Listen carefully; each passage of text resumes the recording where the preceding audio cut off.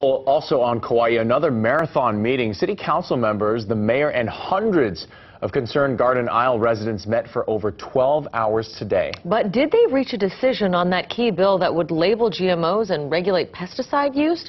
KITV4's Paul Drews has more. Now she can't conceive.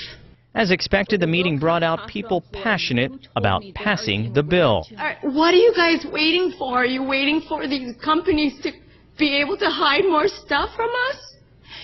Meanwhile, life is passing and health is being compromised?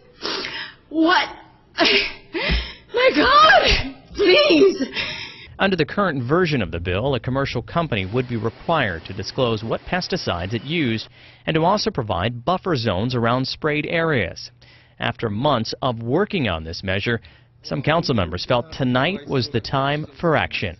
But again, Mayor Bernard Carvalho asked for a deferral because he had been in discussions with state agencies and the governor over a plan for all of Hawaii.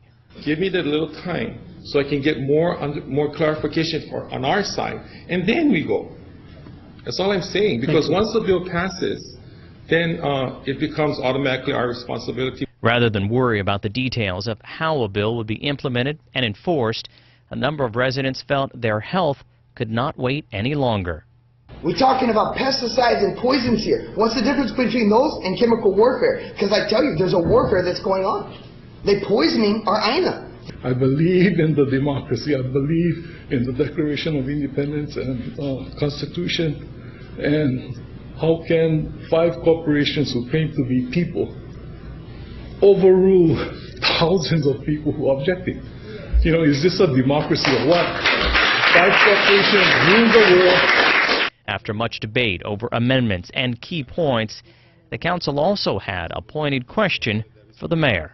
If we choose not to defer and choose to pass it into law tonight, would you then go with us tomorrow or the next day, like I described, and meet with the governor and meet with Director Kokobun and meet with the community for that matter and say, how do we make this better and better and better? We have a bill, we need your support, we need the state support. Would you do that? Well, the mayor said that he would support that decision. But this decision is not over yet. Even after 13 hours of testimony and debate, council members took a break just moments ago before they begin to hammer out any amendments. But the council chair has repeatedly said he wants a vote tonight on the bill that was passed out of committee. Back to you.